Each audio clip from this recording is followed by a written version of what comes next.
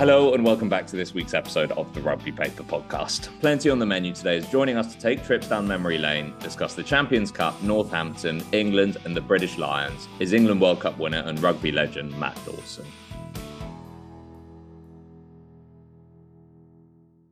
We'll get going then. Welcome back to the Rugby Paper Podcast. Feels like it's been a while. I know we've had a little 10-day gap. In that time, the knockout stages of the Champions Cup have crystallised and are now well and truly set. It's quarterfinal weekend coming up. We'll preview that alongside talking a little bit about England and the British Lions. And joining myself and the columnists today, a few days after his beloved Northampton secured their quarterfinal spot, is World Cup winning scrum half and England legend Matt Dawson. Did you enjoy the weekend, Matt?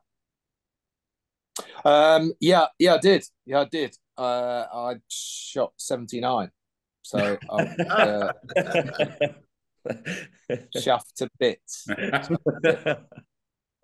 Well, where were you playing?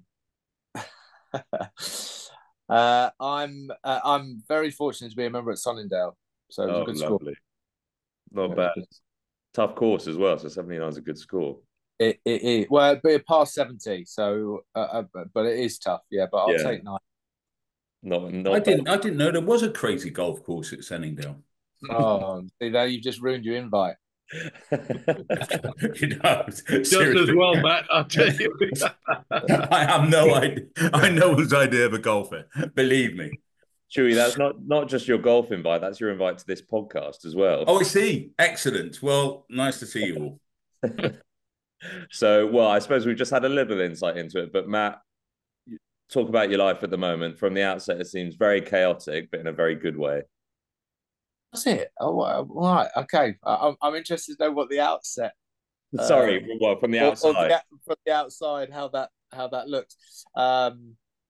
Yeah, not so much in rugby, other than I do a little bit of work around sort of behind the scenes stuff in some administrative roles, which is sort of consultative, which is great. Keeps my hand in a little bit, but mostly working in town, real job.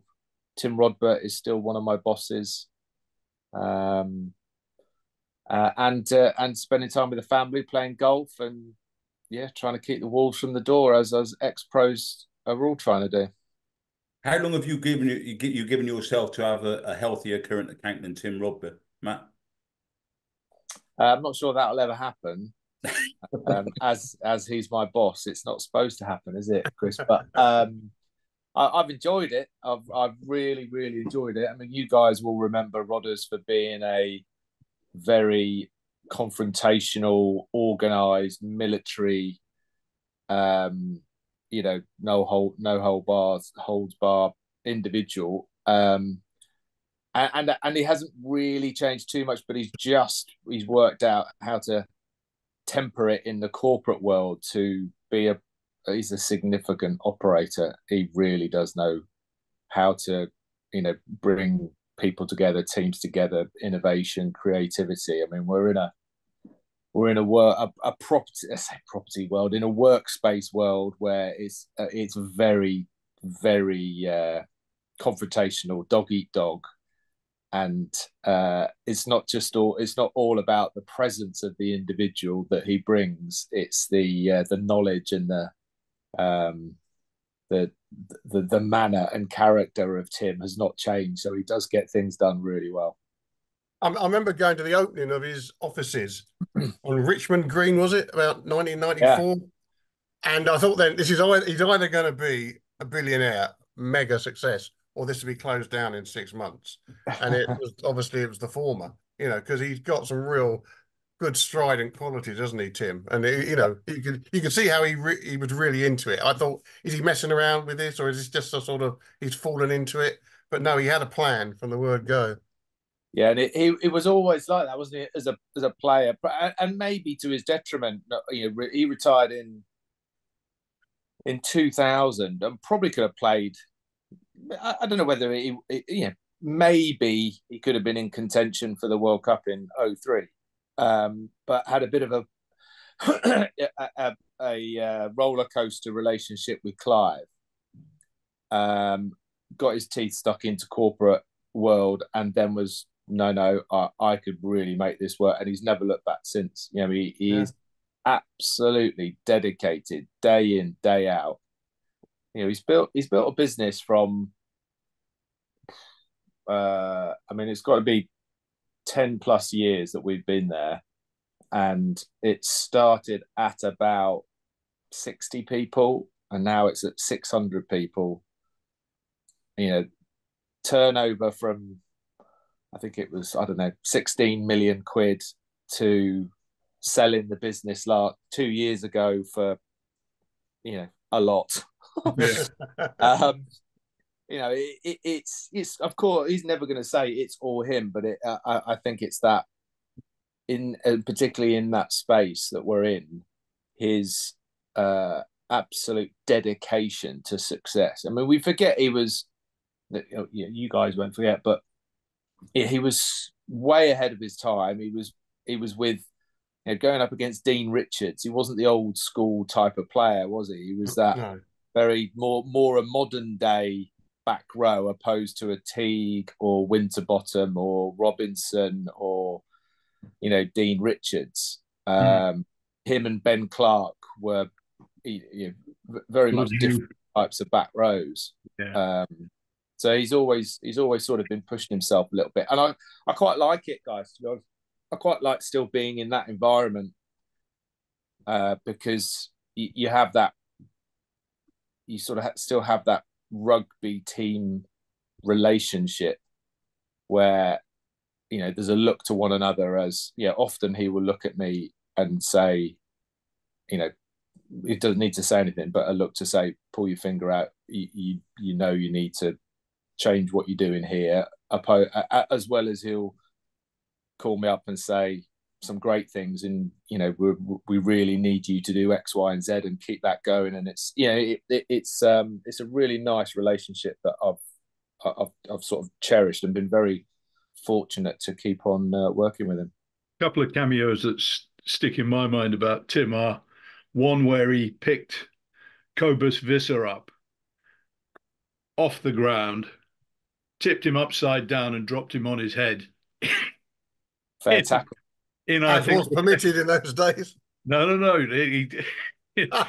In this, I think it was the first test against South Africa. I think in could have been 92 or 94. I'm not quite sure. 94 maybe. And the other, and the other was when you were playing Eastern Province, and Tim was tipped as the future England captain until I think it was Kel Tremaine's son, who was Kiwi playing for Eastern Province, decided to slot him.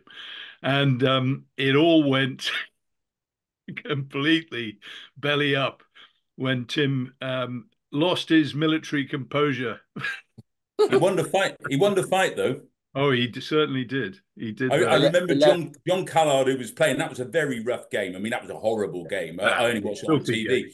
But I was doing something with John Callard. I was back on the Bristol Evening Post in those days, and John was reasonably local to us. I was doing some stuff, and he said, well, that was very funny with Robber, because he actually came off the bench and said to the referee, Christ, what have you got to do to get sent off around here? About 20 minutes later, we found out.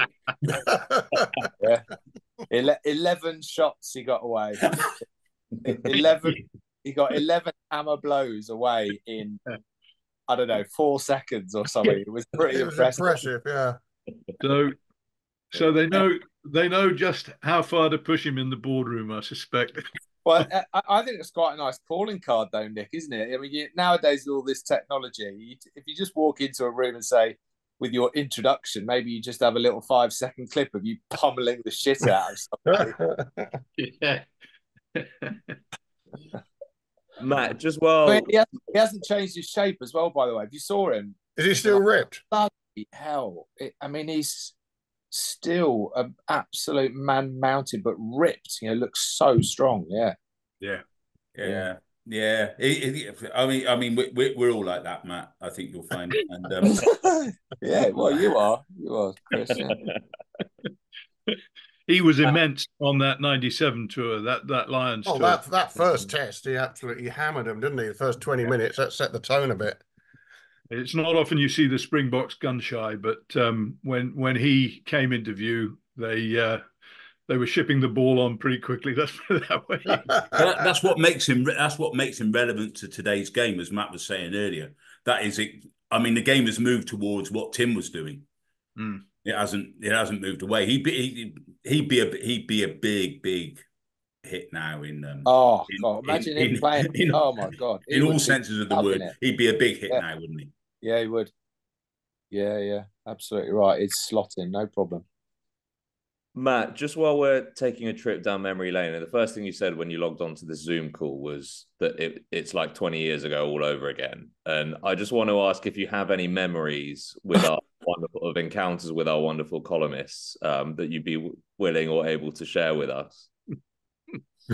Well, I mean, the first thing that springs to mind, other than Brendan and I worked together for probably a few years, didn't we, doing the column? 3 or 4 years doing the column, yeah. But to be honest, most of the time I would spend trying to avoid them, as they well know. I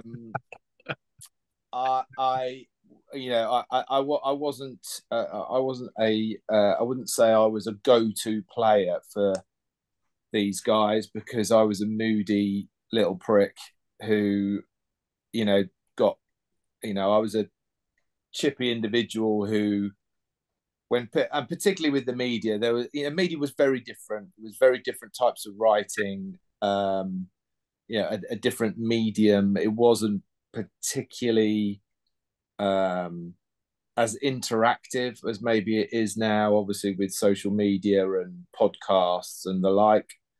And I took a lot of offence to the personal nature of a lot of the writing back then, and rather than only by certain individuals. And so I decided, you know what, I was a bit like, no, if certain individuals are going to write that, then I'm done. Which was, it was an immature thing to do, but you're in the bubble of playing international rugby, and you're going to have some regrets in your life, and I had to sort of just put up with that. But you also had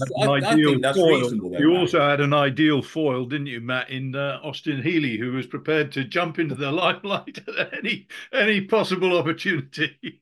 Yeah, he wasn't scared of it, was he? He wasn't. He wasn't worried about anything that he was doing. He was going to create some kind of entertainment for the players, the management, the media. And he was very, very good fun to hang around with. I mean, and not that he is obviously on this call, but in that 01, where I think I was doing it with Mick, wasn't it? Mick was on the tour, wasn't he? So he did the column. I think I was doing a column with Mick then. And I was doing a diary, and the Telegraph did a headline basically saying that the coach doesn't inspire me, which is not what I said, but obviously that's the headline. You've got to go with it. And I've just done my sent my column in, and Austin has walked back into the room. I'm sharing the room with him. And he's walked back from the press conference, which I didn't go to. And he just looked at me and went, "You are in so much trouble." I said, "What are you talking about?" He said, "Have you not heard from home?" I'm like, "No, I don't know what you're talking about." He said, "Oh, your column has absolutely ripped it apart." And this is before the game. This is the morning of the game or something like that. As it pans out, Donald Lenihan went absolutely bonkers because I'd written some truths about the tour in the diary, or had insinuated things into the diary. Needless to say, I was on the bench, but needless to say, I didn't get on. And then I got fined. What really peed me off about that is, you guys know what we used to get paid, and it wasn't a lot of money, was it? But at the time. It was a few £100 or whatever it was, and Donald Lenihan pulled me aside on the Monday after I'd apologised to the squad. The boys were ripping into me and laughing. I had to sit in front of the whole squad and apologise. We'd won the game, but it was out of order to break ranks. Even though all the players walked out of the meeting, were like, "Dawson, you're so right. I mean, that's exactly how we feel." All that sort of stuff. But got to training on the Monday, and Donald Lenihan pulled me aside and said, "We've met. The management have met, and we're not going to send you home." And I was like, "Well, all right, thanks." He said, "But we're going to fine you." I was like, "Okay." He goes, "I think it's only fair that we should fine you what you got paid for the column." I was like, "Okay, fair enough. Whatever, let's move on." £5,000 I got fined for that. You didn't get £5,000 for the column. £5,000, and that was a third. I think that was a third of the fee of the tour. Yeah, for that one column from Donald Lenihan. Leaders say I never spoke to him again. I've got to tell you, by the way, Dawes, so I added it up. I think I did about 90 different sportsmen I've ghosted the columns, and just blowing a bit of smoke up your arse. You were by far the most punctual. You were always on the end of the phone when you said you were going to be there, except one occasion, 2003 summer tour. You'd done Maoris, New Zealand, Australia, and you all went on the piss in Perth on the way back. Do you remember you were checking out the facilities? Yes. For the World Cup. And I was chasing you down for about 2 days. And eventually I got you by the pool, I think, on the mobile, but you were absolutely hammered. So you sort of grunted a bit, and we put 1,000 words of grunts together. And we got this column. We had the best ever feedback on the column. You were sort of painting the picture of the good life, sitting by the swimming pool, end of season, beating the Aussies, beating the Kiwis, World Cup, here we come. And it got a really good response. Who was painting that picture, Brent? Well, exactly. I was painting it from a few grunts and laughs. Yeah, I mean, I'd love to claim that I remember those amazing words that Colin. Well, at least you had it sort of the right way round, because when the late Eddie Butler did his equally famous 2001 column with Austin Healey, one of them had been drinking as well, and it wasn't Austin. No, that was a great column, that as well. Oh, it was a belting column. Guardian was really, really good, wasn't it? All the best poetry is written when you're as high as a kite. All the best poetry comes when you've been on something. Matt, you mentioned how you weren't particularly compatible with the way the media operated back during your playing career, and obviously now doing what you do, you can kind of pick and choose, I suppose, your media battles, so to call them. And players have the power to do that a little bit as well. Do you think you'd be more at home with it and more comfortable with the sort of system now if you're a player? I would like to think that nowadays that the players have a better education as to how they can converse and potentially leverage the media better. I mean, back when I was doing it, I was in so many ways I was really, really immature and just in my thinking, and it didn't. Like someone like, let's use Lawrence, great example of just was like, right, I can manipulate them, and Clive, I can manipulate the media here. And it doesn't take much, whether it's being available at the right time, for comments, whether it's taking them out for a beer or a bite to eat, or just being there and saying the right thing. There were lots of ways where it was very obvious who the media liked, than opposed to didn't have a relationship with. The media didn't dislike people, but they would have, a fair few favourites that they know that they could go to. And let's, whether it's the same now, I doubt it. But there were also some amazing moles that were, feeding this lot incredible stories. And so for some, not certainly not me, I didn't have that sort of foresight. I took it, as I said to you before, I took it all too personally. I just saw it as black and white print. Why are you saying that about me? Right, you're off the list. Right, it was just all a bit. I just didn't get it. I really didn't get it. Whereas nowadays, I would like to think that with a bit of education from either the clubs or more senior players, and the relationships that you can build with the media, whether it would be written, online, TV, radio, etc. You can. I think you can sort of maximize each other's exposure so much better. I mean, a lot of the either writers or general journalists now are expanding their breadth of dare I say celebrity, because they're understanding how that they can help the players and how the players can help them. And it wasn't necessarily as easy to do back then. It was these guys had a column to write, had a job to do. Now and again, they might get a chance to write a book with one of the players when they're retiring, but I can't imagine it was anywhere near as opportunistic as maybe it is now. So did you feel had Twitter on the '97 Lions trip? That would have been an event. Thank God. That was a narrow miss. On that tour, though, Matt. I mean, a lot of us we're of a certain age. I mean, us three, not like you two young guns.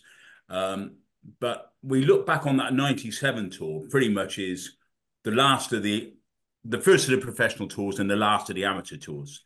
If you see what I mean, it was actually quite convivial and inclusive in the relationships between the press and the players. Yes, there was some. There were always going to be players who just didn't like the media spotlight. They didn't really want to sit down and be interrogated or ask a load of daft questions.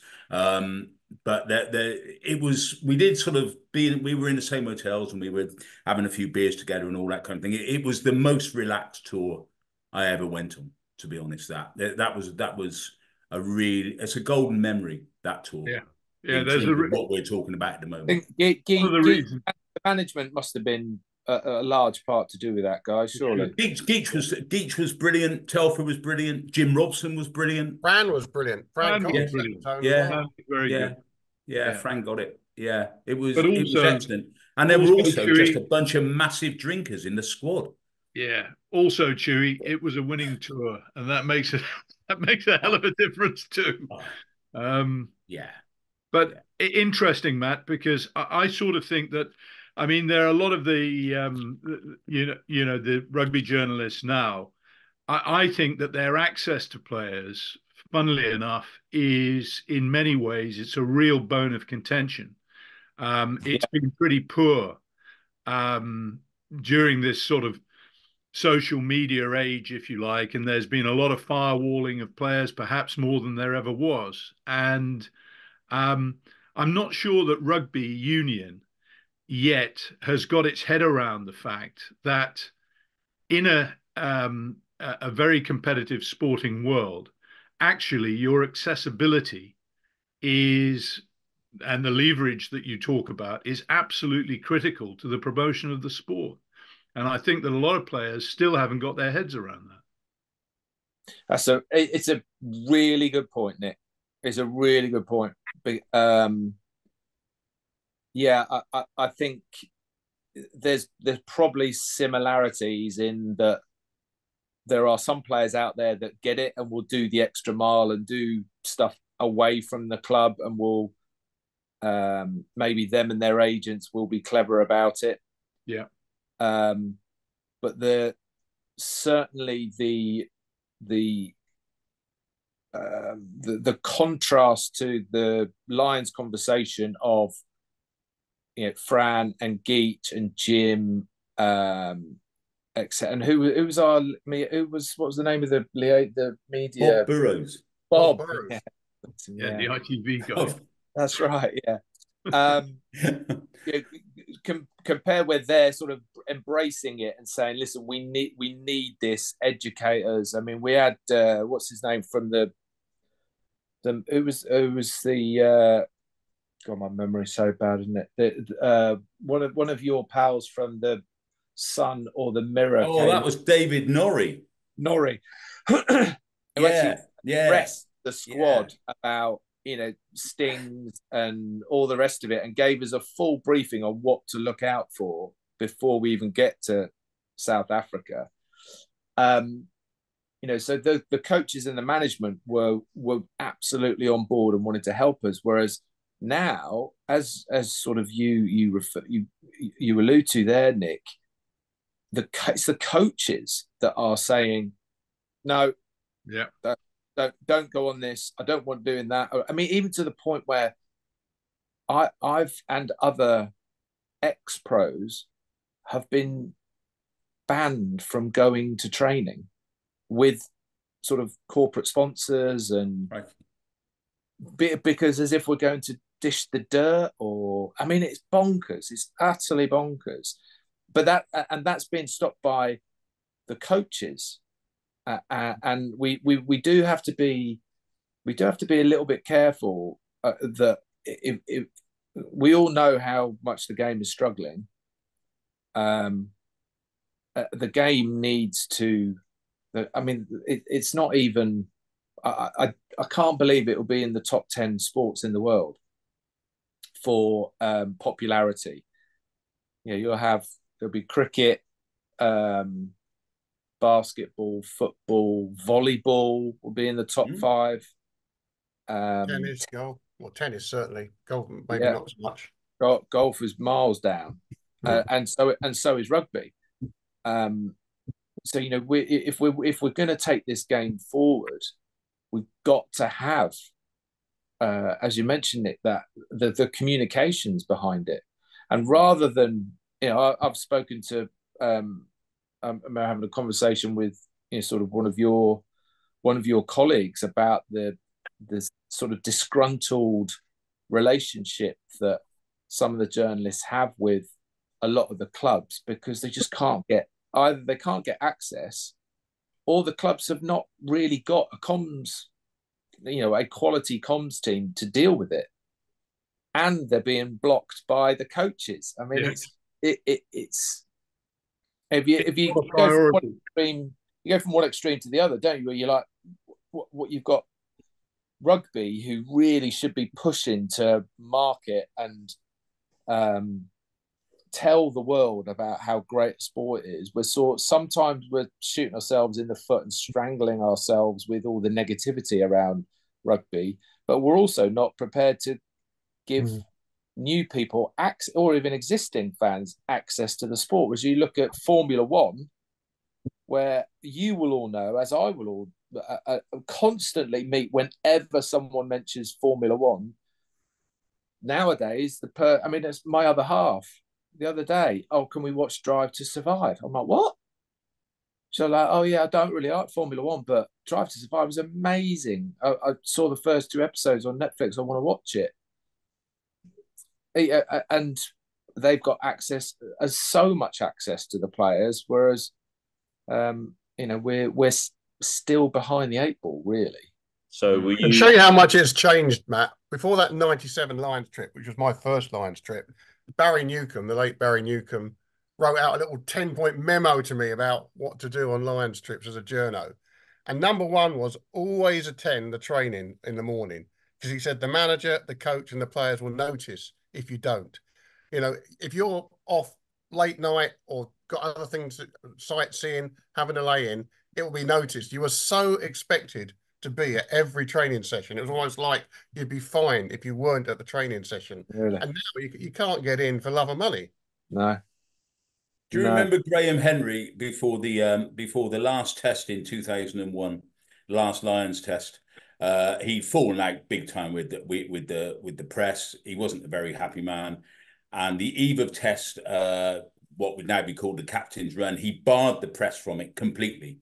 And no one held it at Manley Oval, which is a public space. So along with the 1,000 people from Manley who turned up to see the Lions practice their lineouts were the entire press corps who he couldn't actually stop from entering.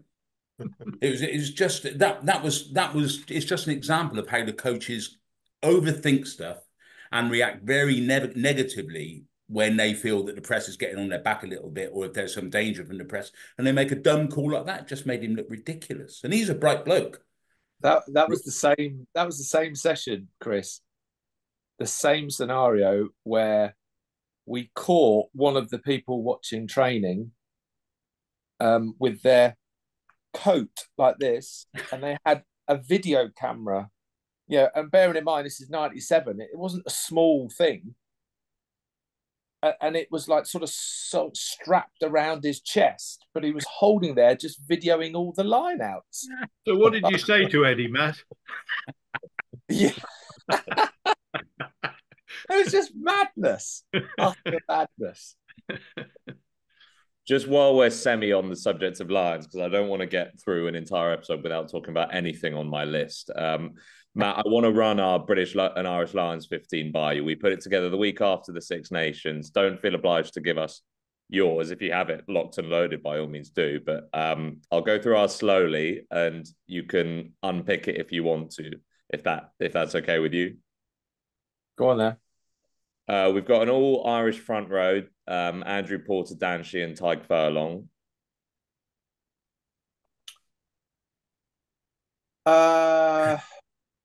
Yeah, okay. If there's nothing screaming out, I'll move on. Maro Itoje and Joe McCarthy in the row. Yeah, I mean, weirdly, the one that I would maybe question would be Maro Itoje. Which we did as well, to be fair, just because in a Lions shirt, he has always been a bit of a... So we're hoping that he would bring the best out of himself. Tyke Byrne... I would, if I was going to, I would, if you were going to replace him, I think someone like this George Martin is going to be a big Lion. I just think he's got that, like the McCarthy, he's got something about him, something really horrible about him that other teams are going to not want to come up against. I think we maybe said that if it was South Africa, I think a Martin McCarthy second row is really hard hitting. But for that reason, we've gone a second row at 6 in Tyke Byrne, Ben Earl and Caelan Doris as a back row. Decent. Jameson, go on. Who's at 7? Earl? Earl's at 7, Doris at 8, which we toed and froed about, but to fit them both in, we did that. Doris is our captain. Jameson Gibson Park at 9, which I think is almost impossible to disagree with at this point. Finn Russell at 10. Bundy Aki and Ollie Lawrence in the midfields. James Lowe, Duhan van der Merwe, Hugo Keenan as the back 3. If there's anything screaming out to you, then... What do you say the back 3 was there? Keenan, van der Merwe, and James Lowe. Yeah. The only other name we were semi-discussing was actually Emmanuel Bayo-Boso. I think it's probably a bit early for him. Yeah. I mean, who knows at another Six Nations, some autumn internationals, but with that, the quality that you've just mentioned there at that level, bloody hell. Yeah. When you got turfed into that 97 Lions series, Matt, I mean, you weren't the oldest yourself. I mean, you've been around a bit longer than he had. But was there a tangible difference in how you regarded the responsibility of the shirt when you were given a Lions starting place? I mean, that's a good old step, isn't it, for a youngish player? Yeah. I mean, you've got to put the context in of how it all came about, though. I mean, Rob Howley was injured, wasn't he? And the battle was about the bench.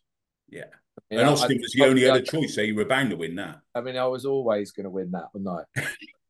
Well, I try to tell you what, Matt. He tried to head it off. He came into the press conference just before the team was announced. and regaled us all and said, they're talking about Matt Dawson. They can't pick him. It's got to be me. Oh, ask him about it. We all knew from the off, from Weybridge, that it was going to be Rob and Gregor. Everybody knew it. So we'd had, I don't know, 7 weeks of basically who's going to get on the bench. And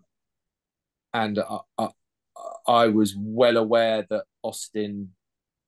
Paul Grayson spoke to me a lot about this whilst he was on the trip before he went home.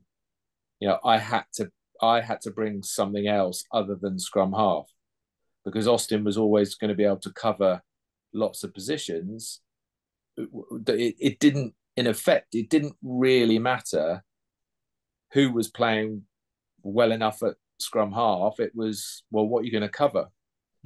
So Grace knew that I kicked goals and had spoken to Dave Allred to say, you should get Matt into the kicking group because he'll be an option. And that's really where I started my sort of international kicking duties, and reputation for being a backup kicker was on the 97 Lions tour. And really, I suppose from the games that we had, there wasn't an awful lot in it. It was purely down to, what combination did they want to have on the bench and to complement what they were doing on the field in the back line regarding the kicking. So you had two goal kickers and the Springboks had none. Yeah. So if that combination of, Gregor wasn't a very good goal kicker. They obviously picked Jenks at 15 because he was a goal kicker. Yeah, they didn't really have a lot of goal kickers. Stimo was kicking, but was never going to be in the squad because of the other players that were around. So they absolutely needed another goal kicker.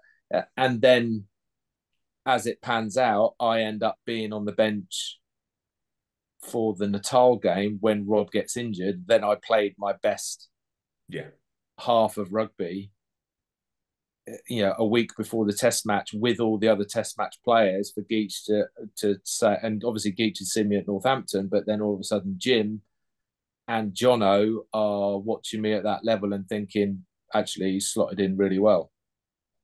Yeah, and then the try in the first test put you on an absolute upward trajectory, didn't it? Austin couldn't get at you after that. Well, no, that would have been. I think that would have been a brave call to drop me after that game. Gary Teichmann's still looking for you, by the way. Yeah, send his regards. Bless him and the 5 others. Yeah.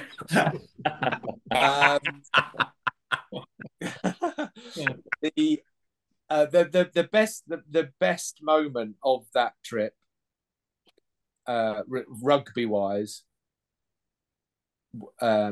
most memorable rather than best, probably one of my most memorable moments would have been in the 3rd test when Austin Healy came on and was told by Geach and Jim to come on for Jenks at fullback. And Austin Healy went up to the 4th official and said, right, okay, they want me to go on. And the 4th official said, who are you going on for? And he said, Matt Dawson, number 9. And he did not give a shit about what the coaches said. They dragged me off in the 3rd test of the Lions. Oh, it's so good. It's so good. Oh, brilliant. I mean, did you even begin? I mean, obviously it couldn't happen now, but the audacity of him is just remarkable. Unbelievable. I mean, how many minutes, how long was there remaining? Probably. I bet there's 20 minutes to go. Yeah. Must have been. Yeah, must have been. I mean, I did wonder because I was playing really well, scored a try, was organising. We were on the sort of comeback a little bit because we were behind. And then it was like, all right, okay, fair enough. Oh, that's fantastic. So good. Matt, I'm conscious that we don't keep you too long, but I do want to talk about England a little bit. And obviously the Six Nations was a few weeks ago now, so we won't talk about it too in depth. But you compared this England side to that of 2007 and 2015 before the World Cup in terms of coming in potentially a little bit under fire, and it could go one of two ways. And it was a pretty successful World Cup, but how do you compare the rebuild to that of post 2007, which maybe wasn't quite so successful, and 2015, which was obviously very successful? 15 unsuccessful, or the rebuild? The rebuild afterwards, yeah. Yeah, I think. Yeah, we came third, didn't we, in the World Cup, which is, we say remarkable because we have the brutal honesty around that tournament was that if England had not got to a semi-final, it would have been a monumental balls up. And, we can't get away from that fact that they were never going to fall at the hurdle of being in the group, of getting out of the group. I mean, there was not a chance they were going to lose. It doesn't matter how bad, but just because they lost against Fiji, it didn't matter how bad they were going to be. They were always going to get out of the group, to either play, Wales or Fiji. And given the quality, which we're seeing now, which is really the main point I will make, given the quality that England have, I think it would have been a proper disaster if they hadn't got into that semi-final.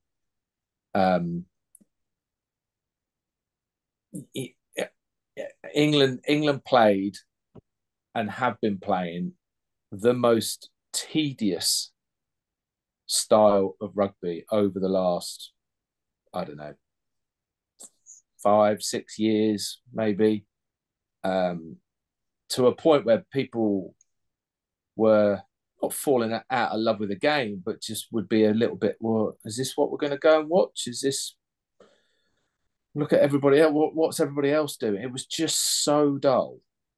And I do genuinely think that Jamie George has been the catalyst in all of this. And I know that has to then connect with the fact that Owen Farrell isn't in the squad and has moved on. But I really do think that Jamie George has been instrumental, because there's not a chance that Steve Borthwick has all of a sudden said, oh, right, okay, we're going to change what we've been doing for the last year and a bit.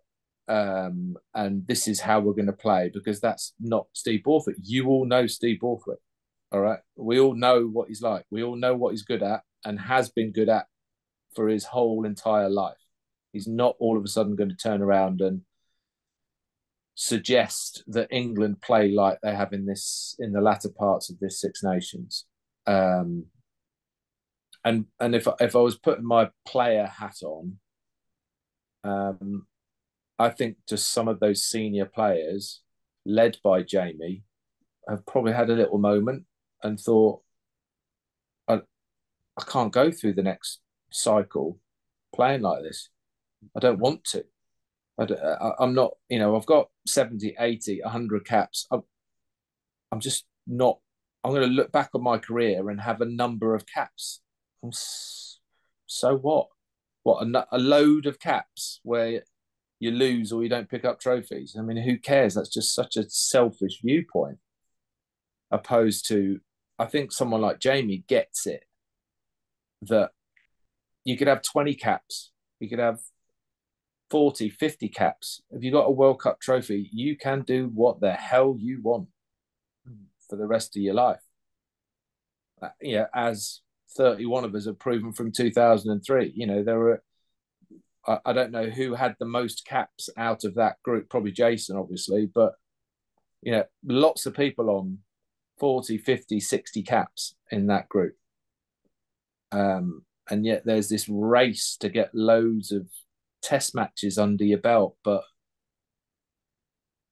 no one's really going to care. Yeah, I mean, genuinely, in another 20 years, no one cares how many caps you've got. They really don't. But they do care that you're the world's best team.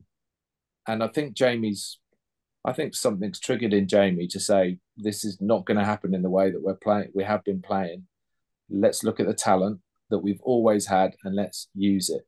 And I just don't think that Steve would have any answer to 4 or 5 of his top players saying, some things have got to change. No, that's interesting. That's interesting.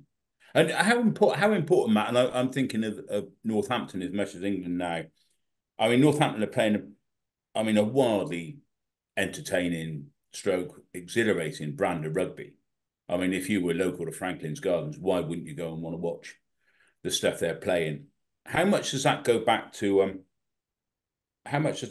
Chris Boyd? And if it does go back to Boyd, what did he do to accelerate this embrace of an all-court attacking game that Northampton are bringing to the field now?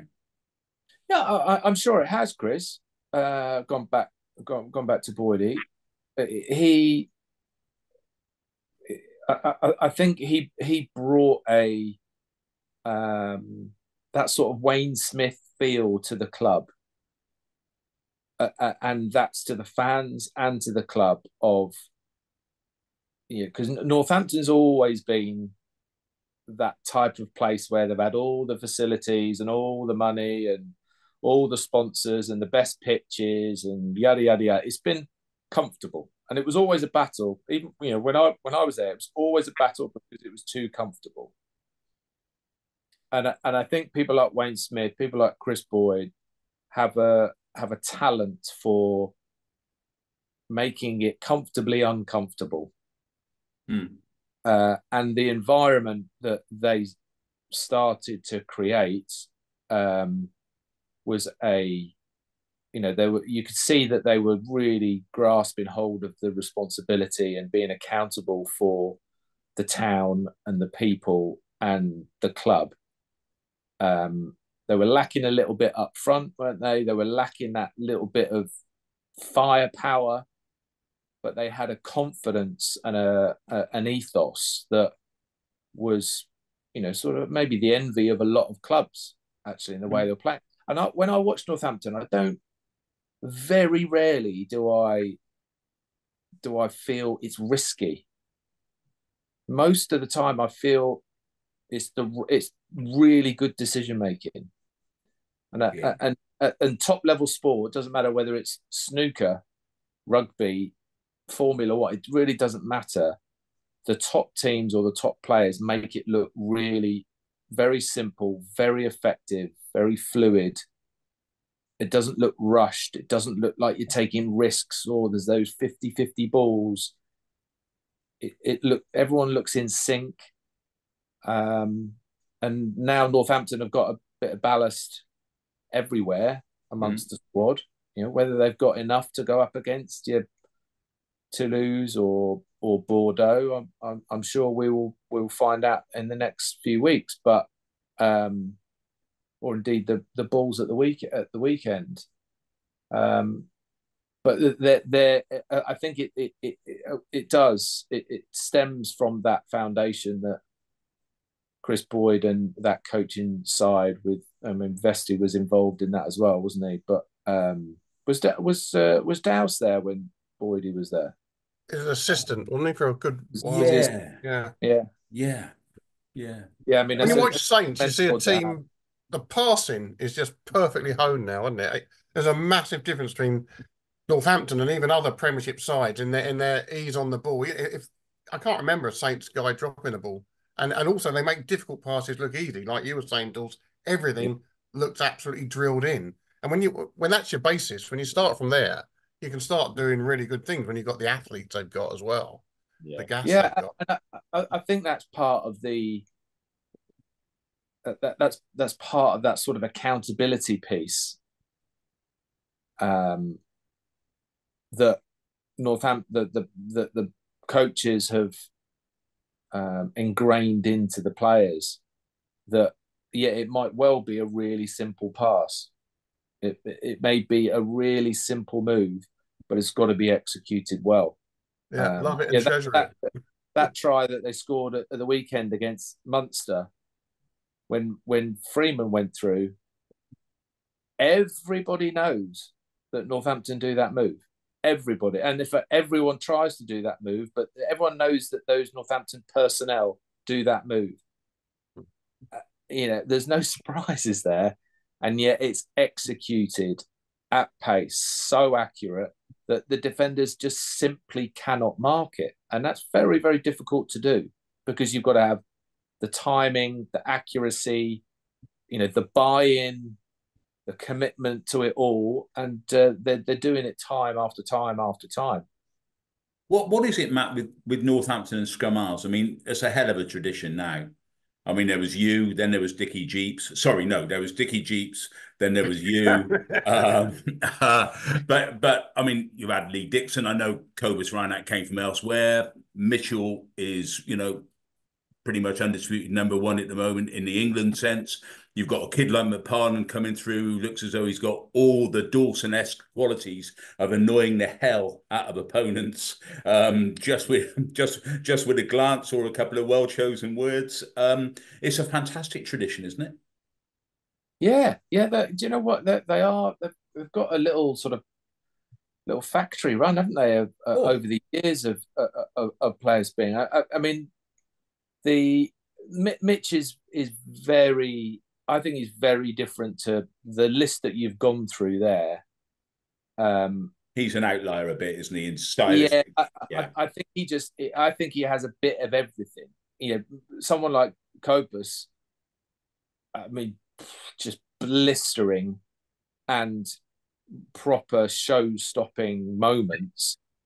But I wouldn't have him down as running the game as proved in the World Cup final. Running the game under all of that pressure. He didn't necessarily have the game management and understanding. I don't think Lee Dixon did either. Skills and intricacies and communication for someone like Dicko, brilliant. But Mitch just has this. I think he just has a real instinct for the game that it is at a slightly different level than any other scrum half, certainly in England at the moment, and probably should have been playing for England maybe a year or two earlier as well. Yeah, definitely. But Eddie didn't really see it, which is, unfortunately, to the detriment. And indeed, Steve Borthwick didn't see it until last summer, because he wasn't in the World Cup squad, was he, initially? No. Well, you know as well as I, Brendan, that Eddie and Steve would have been communicating a lot previous and known each other, and they're going to say the same things about the same players: Ben Earl, Alex Mitchell. And fair play, Steve has changed the tune, and that's a great skill to have and not be stubborn about it. But Mitch is, it's a bit easy. It's too easy to say that he's a threat, because you could say Danny Kerr is a threat, but Mitch is a from a defensive point of view, he makes his team a threat. Now, he might be part of that himself. It might be running around the corner and dropping someone in, or it might be a tactical kick or speed of pass, or where his decision making around the breakdown is always very threatening. So of course, the back row have got to stay down. The fly half can't drift away too much. It sort of all starts instinctively with, if you're in defence, like, what's Mitch doing? Oh, okay, he's passed it and you're gone. Whereas most other scrum halves that England have had, it's been, it's going to go to 10, it's going to 10, it's going to 10. Oh, it's going to a runner, it's going to a runner. And if you lose, it's a little bit like Peter Stringer. Really nice player, but you pretty much knew it was relatively easy to read. And I think Ben Youngs has probably, unfortunately, turned into that type of player. Danny Care, have their moments, but really you sort of know what they're about. What's interesting is also having a bloke like Tom James there as well, because, he's a great foil for Mitchell in many ways, isn't he? A bigger man and a more physical man, but very, very quick as well. Yeah. But it makes playing against Northampton very difficult. But I think that they've got a very difficult game coming up, because I looked at the game. I actually had a look at it this morning, and before Hendy, those two Hendy tries in the second half. The second one of which he didn't have any right to score at all. It was brilliant. He beat Crowley and Zebo, wasn't it? Yeah, Zebo as well, to score that. But I think that the Bulls, with Jake White as coach and the size of their win, I know it was at home on the, at altitude in Pretoria, but, almost putting 60 points past Leon. And they are a very dangerous side, I think. And they've proved as well in the URC, they've gone away and won in big games. So I think that's going to be, I think everybody is riding the crest of a wave after that that win over Munster. But I think that they're going to have a difficult game. Yeah. I can't dispute that the Bulls are a good side. There's no question about that. And I know the Bulls have won at the URC. I'm not sure they've beaten a team like Northampton, on their home patch. No, but I sort of think Northampton are going to have to play even better than they did against Munster. And Leon were not good though, were they? No. They weren't. They left a few at home as well, in fairness. And it's a long way to go for a game of rugby. I know the Bulls are doing that in reverse, but it's... and that's tough, Chris. Let's... I know you boys could easily travel down to South Africa and be prepped up for the next day, but it's slightly different when you've got to run around for 80 minutes. And indeed. Don't underestimate what we do, Matt. You don't underestimate what we do. We're under real pressure. I'm talking of underestimation as a scrum half of your class, Matt. Are the things said about Dupont over the top, or is he as good as commonly described? Someone said to me a couple of months ago,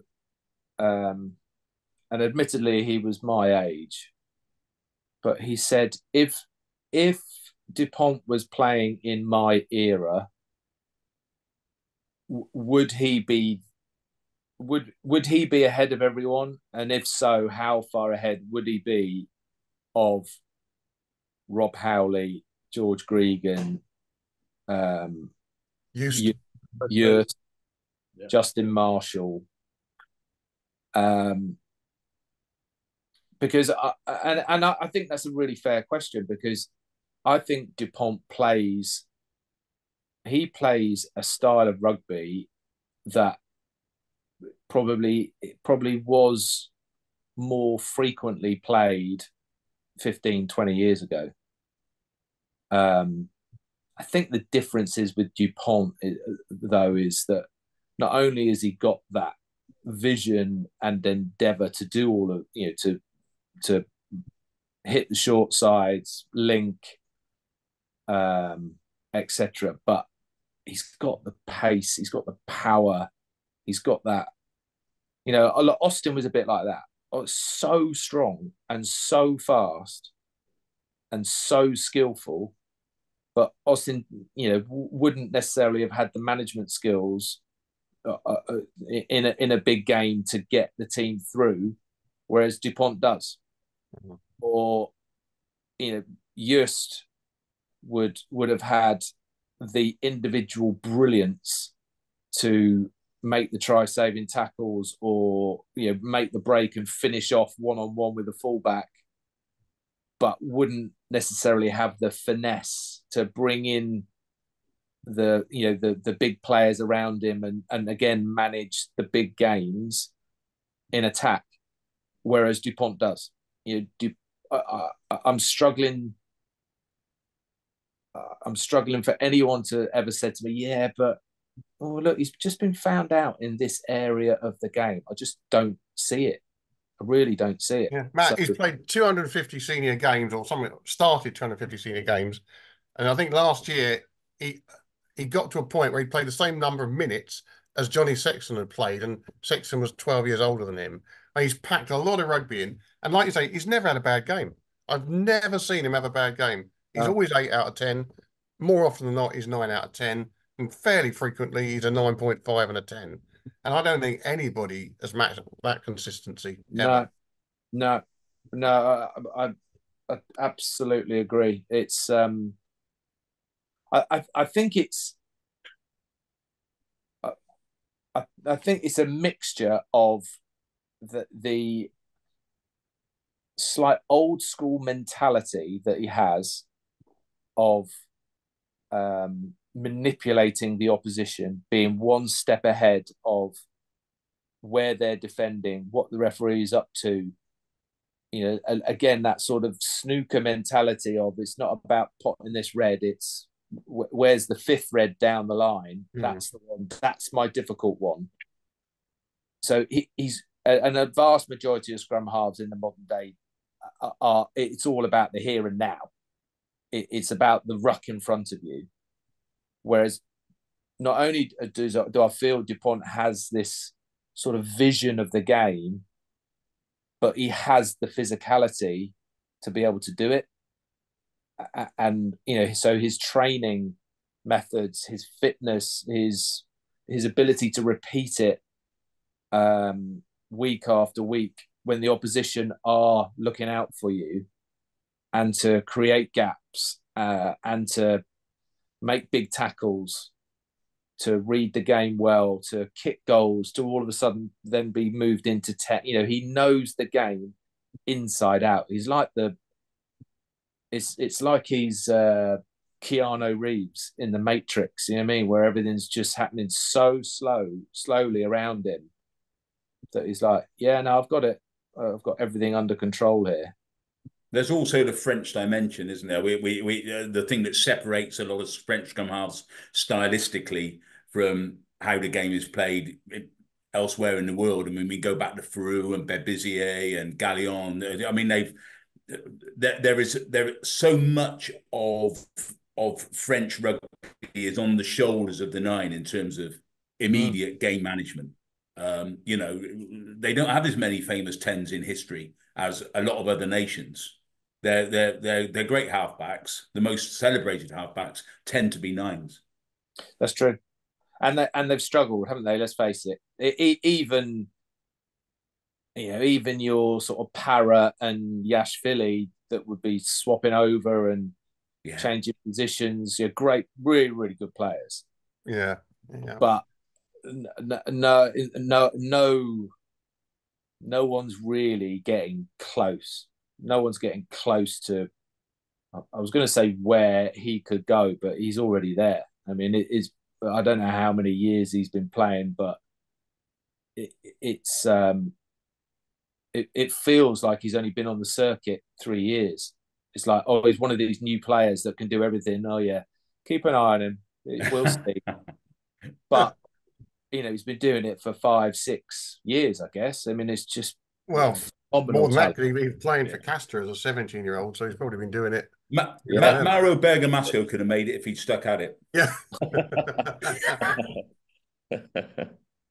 Matt, I know. Well, how are you doing for time, Matt? Have you got 5 more minutes, or do you need to get right? Yeah, we're all fine. All right, fantastic. Well, one other player I wanted to ask you about was Finn Smith, who is obviously increasingly staking his claim for that England number 10 shirt. He's already outplayed Jack Crowley once earlier this year, and he did the same arguably at the weekend. He's done the same with Owen Farrell a couple of weeks ago as well. What do you make of the sort of the Smith versus Smith vie for the number 10 shirt that's almost inevitable once Ford has hung up his boots? Yeah, it's going to be a good tussle, and one that hopefully will last a few years. I think the one key difference for me, which will be in Finn's favour, and they are very different as fly halves, but the one key difference is I think if England want to win a World Cup, then they have to play Finn Smith, and for no other reason. And there is a lot of knowledge on this call, but you would struggle to name me a maverick fly half who has won the World Cup. Yeah, and when I say maverick, I mean, a Finn Smith type, oh my God, look, he's doing it all himself type player. You would struggle to name me one. Carter could have maverick moments, but he was also incredibly consistent and solid and all that. Well, he was brilliant, wasn't he? He was just brilliant. But he could be he scored 29 tries. He was a miracle worker as well as a game controller, but he could do the game controlling brilliantly when he had to, couldn't he? He didn't. Butch James. Possibly. but that's possibly the one. Maybe he's the outlier in. And the reason why I say that, and to answer your challenge and your fair challenge there, Brendan, is rather than maverick, name me a fly half who's won the World Cup where their heart rate has never gone other than the plateau of calmness, whether they're doing something brilliant or they're in the shit. Yeah. Where the fluctuation of heart rate is minimal, and that is my real. It sounds ridiculous, and it's not really sort of quantifiable, is it? But it's the ice in the veins, Matt, isn't it? It's the ice in the veins, and it worries me. It really worries me about Marcus because he's phenomenal. I mean, just does some unbelievable stuff, and. I'm not saying he's a maverick like Carlos Spencer or someone like that or Danny Cipriani. I'm not talking about that. But there are moments, too many moments in games where Marcus's like adrenaline and heart rate goes absolutely through the roof, whether it's he scores a try or the team scores a try or there's a big moment and he's like whooping and hollering and blah, blah, blah, blah. Yeah. No. You're the general. What's next?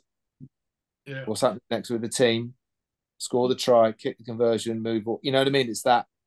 I think that's a very good point, Matt. I think that's a really sound point. Yeah, he does get overexcitable at times, doesn't he? And does that sometimes that fuels him and he can do great things.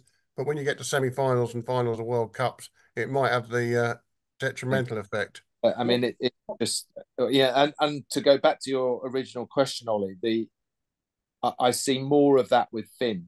Yeah, I see that analytical, sort of strategic fly half, and still has the capabilities to go through the processes and deliver it, but it's all very much in the delivery. Yeah. And it could be him individually or it could be the back line, but it seems to be he seems to have that sort of flow of the game, and then to be able to repeat. And we're the stuff in at Thomond Park in that awful weather, down to 14 men or whatever it was, just they're the moments that I think, you can do that there. You can, and I know, don't get me wrong, I know Marcus Smith has been fly half when Quins have had some big away games, all right? And I know that he has the capabilities, and that's why I think it's going to be a fantastic battle. But if you're asking me for a difference, that's potentially that's quite a significant one for me. A really interesting point, Matt. And overall, I see exactly where you're coming from with it. The only thing that intrigues me is the ability of players to grow. Some players don't seem to me to grow during their careers, and they're a shooting star, and it lasts for a while, and then they can't maintain it, or they fall off for one reason or another, injuries, etc., etc. Marcus Smith is a player who the question mark is whether he has the capacity to manage the game with that cool head that you're talking about, and that will require a change from him. There's no question. I can see that there's a bit more of that coming into his game. I don't know whether I don't know how old he is. I think is he in his mid-20s now, I think. I would say so, yeah. I don't know whether at that stage it's possible to keep on growing and to build that more, or whether he's sort of, his natural instincts are sort of so fixed that he won't be able to do that. Well, I mean, we got to look at the coaching. We have to look at the coaches that are around him. And I personally think it's doable. And the reason why especially I say with that, Nick Evans would be able is I assume it's just the bloke to maximise Marcus's knowledge and his application of that knowledge, because Evans was, whatever he lacked as a 10, it wasn't rugby brain and instinct. No. I mean, I think. I mean, like I said, we don't know, don't we? We don't. I'd be fascinated to know what sort of the work, if they do work on that part of his game, because I think it would be really easy to see, because he scores lots of tries, and it's a really simple one for me. Is that you could, as a coach, you could easily say to Marcus Smith, right, the next time you score a try, I don't want you, fist pumping to the crowd and, getting hugged by all your mates or the rest of it. I want you to score the try, get back, kick the conversion, and regroup and see if you have the mental. We would all be able to see that, because it would be very obvious. Because now, when you see Marcus score, that's what he does. That's his celebration. And the reason why I'm convinced it is very coachable, I remember Sean Edwards talking to Owen Redding. You remember the scrum halves at Wasps and Ireland? Yeah. And he was, as I was in my, probably both my years at Wasps, he was my understudy for about half the year, and then it was like, no, this kid needs to come through here, and he was absolutely on fire, real live wire. Head all over the place, but real live where loads of energy, read the game really well, but would be properly intense and sometimes would get a bit scatty. And Sean Edwards recognised it and then told him, right, before the game and at half time, you are not allowed to talk to the team. I only want you to go and warm up for a limited period of time. And then, as I say, at half time, you are going to sit in the change room and you're going to read a book. And he was like, what? I said, that's what you're going to do. And he did. I wouldn't be surprised if he did that for the rest of his career. But I remember going in and, before the game, there he is, just reading some random book, half time would go in, read his book, and everyone's, all right, do this, do that. What about this? Well, we got to change this. But no, he was like, and then he would come in for the last couple of minutes, or before the game, he would he'd calmed himself down and go out for 20 minutes and all that. So all of that stuff can be done. It just depends on whether the coaches pick on the right sort of methods to be able just to make them realise where the benefits are. And by the end of his career, he was... Go on, sorry, Brent. He was absolutely model pro steady Eddie, wasn't he, by the end of his career, with a stack of Ireland caps. And he was the Mr. Dependable. None of the scattiness at all. It really did transform him. Your argument's borne out really, Matt, by what happened at last year's World Cup. I mean, the Springboks, for injury reasons as much as anything, but we all saw Pollard coming, didn't we? We all knew that at the very back end, when it really mattered, your Willemses or your Libboks, when it came to who's going to get us through the biggest 80 minutes we're going to play, and they turned to the least theatrical, let's say, for want of a better word, of all the candidates to play 10. Well, you can't, guys, you've been, goodness knows how many years you lot have been involved in rugby. You can't tell me at the very highest level too much has changed, really. I mean, I know they're stronger and they're fitter and they're faster, but how they train, how they prepare, the mental side of the game, what wins games, what loses games. If you were to list them from, never mind 20 years ago when I played, it probably was the same in the 1990s, really. The fundamentals of how you win those big games are exactly the same. It's what you call the abstractions of rugby, isn't it? The indefinables, they're not the things that shift. The measurables shift in terms of pace and power and dynamism and everything a GPS will tell you. But a GPS can't tell you anything about the abstractions of the game. No, it can't. It can't tell you how how momentum is. You could be going back on all the stats, on the retreat, but you have momentum in the game because you've got the referee in the pocket, or you can hear what the opposition are saying and what they're talking about, and the panic you can feel from the opposition, or what they're worried about, or what little moves have worked for you that none of us can see from the touchline, or the hit in the scrum and who's struggling. Or you just can't see all of that at the highest of all levels. You just can't. It's so abstract, as you say. Yeah. If you had a GPS that could detect that stuff, Matt, Austin Healey would never have got on the field for you. He'd have had to go on for Neil Jenkins, because it would have had like an inbuilt bullshit detector, wouldn't it? If one of us had that, there is fuck all chance that we'd be on this podcast right now. I tell you that. We'd be in our estate somewhere with Rodders down in West Sussex. That's where we'd be. Is that all of West Sussex?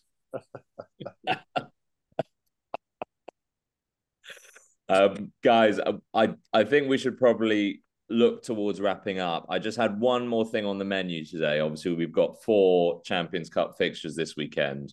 We've got Bordeaux Harlequins, Leinster La Rochelle, Northampton Bulls, and Toulouse Exeter.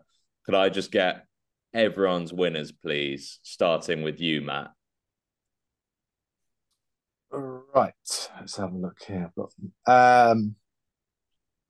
but yeah, Bordeaux, as much as Harlequins can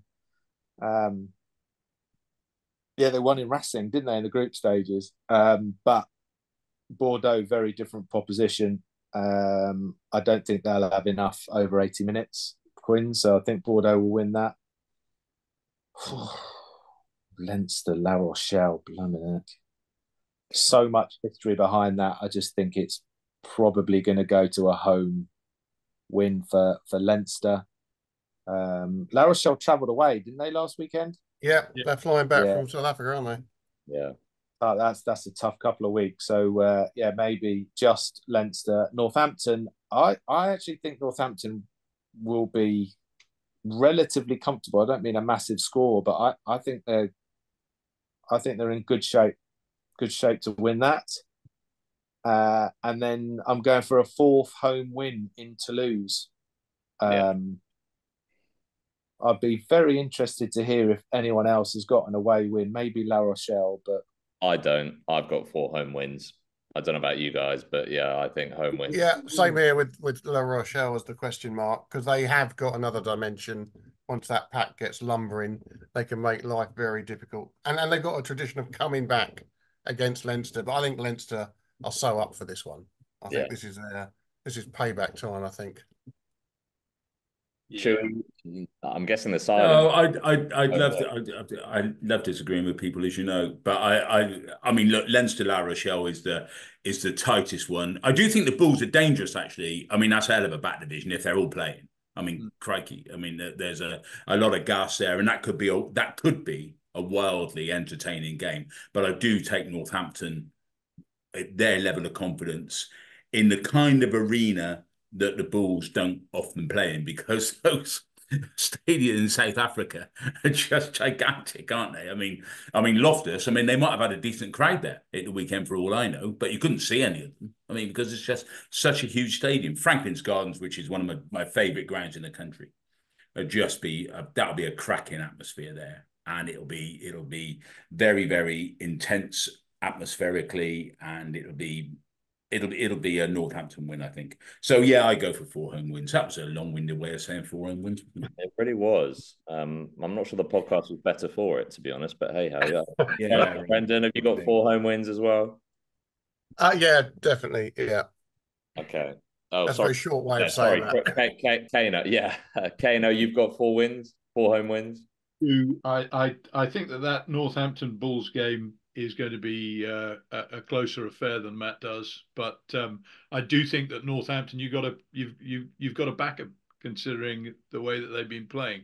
But Jake White's a canny bugger. I want to see Ronan O'Gara coaching with ice in his veins instead of in a huge frenzy of fire and having arguments right, left, and centre. I mean, it's a good place to have an argument, Matt, isn't it? Franklin's Gardens, up there in the coaches' boxes. Why is Ronan O'Gara going to be having a scrap? Yeah. he barely. Oh, sorry, Frank. Yeah, that bit out. No, that bit's staying in. Chewy, well done. It's like it's 1 o'clock. Is it drinky time?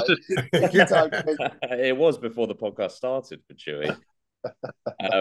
Yeah, so we've all got, that's 16 predictions for home wins. And if it is 4 home wins, that will mean 11 out of 12 home wins in the past 2 weekends. So that maybe reopens a door for a Champions Cup format discussion for later down the line. Whereabouts are the semi-finals? Do someone educate me with that? I think that don't Northampton stay at home? Leinster are bound to stay at home somewhere. I can have a look. Hang on. Leinster are bound to stay at home because they always do. They always do. It's written into the contract. They play every match at home.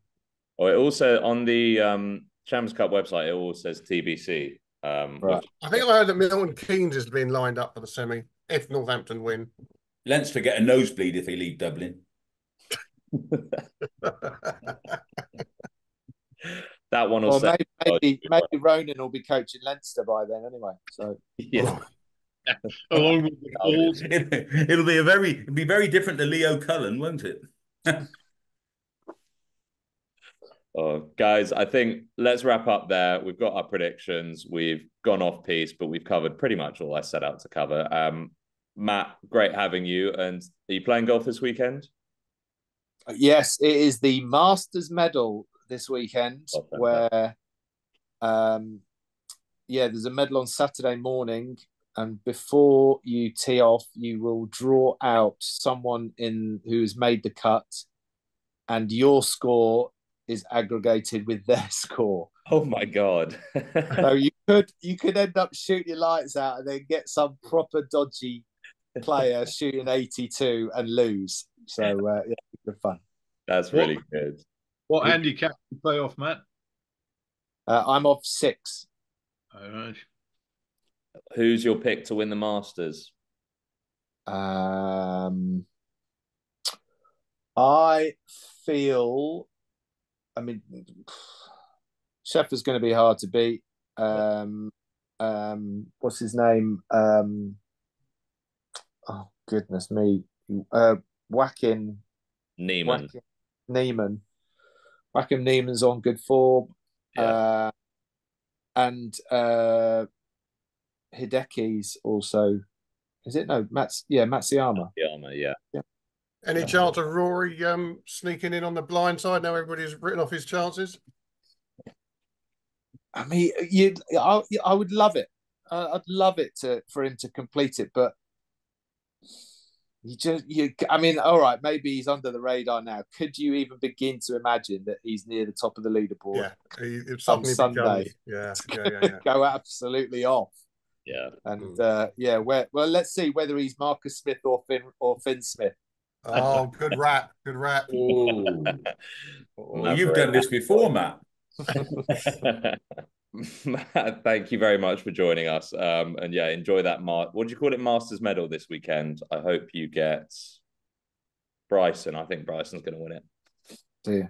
Well, and it's a pleasure. Thank you for asking me on, Ollie. Lovely to see you, you fine gentlemen. I'm sure that we will see each other on the circuit at some stage. And you, Matt. And thanks for making it from Barbados, Ollie. Well done. Yeah, well done. Joining us and interrupting your golf holiday. Yeah. Thanks for listening to this week's edition of the Rugby Paper Podcast. And don't forget to subscribe on whichever podcast platform you use and recommend the show to your friends. The Rugby Paper is available to buy every Sunday, and to make sure you don't miss it, subscribe through our print, digital and online options at therugbypaper.co.uk/subscriptions. That's therugbypaper.co.uk/subscriptions to get all our content for as little as 14p per day.